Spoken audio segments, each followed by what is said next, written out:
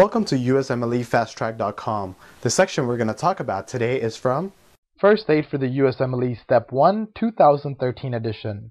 Page 568, Rapid Review.